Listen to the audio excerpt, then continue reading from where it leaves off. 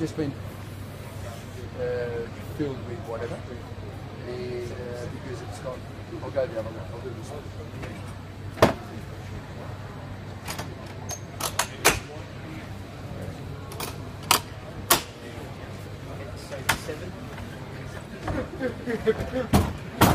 This one, I thought, oh no.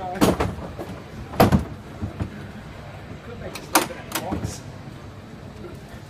I prefer that. Yeah, was it?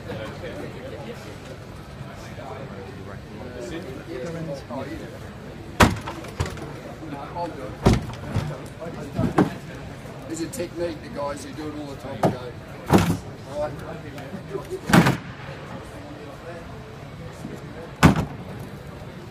Flat pack. Double stack, triple stack, stack, whatever. Gets delivered to site and they want to erect it. They simply do this. It's 13 kilograms. You put pressure on that. It's the same. This can come straight up there, so it's pretty ergonomically erect. And drop over there. Just pick that one up, please. And that just simply locks into place. That one locks into place.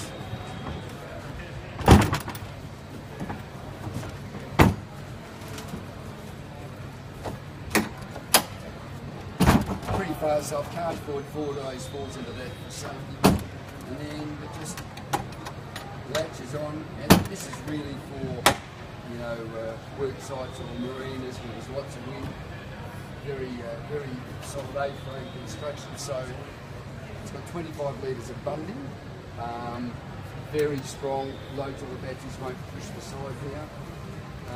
Basically, for usually lead-acid batteries or anything, when it's full, simply unlatch the top, and by the way, if it's raining, you can simply keep it closed, and this is a gutter system, and it's pretty much weather resistant, so it won't fill up with water and all that. So you can use it outside rather than having to be undercover. All batteries internationally have to be undercover with a bund regulation compliance. This can be outside bundled and enclosed. So the key to it now is when it's full of batteries, simply bring it to the Oops. Close the latch. Oh, that's it.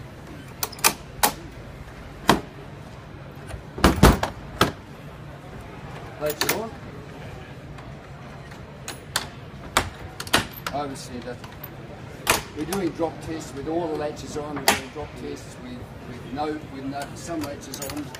But when all the latches are in, extremely strong box. The cube doesn't get much stronger than that.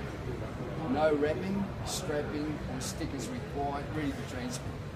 Biggest problem with transportation everywhere is a wrapping and strapping.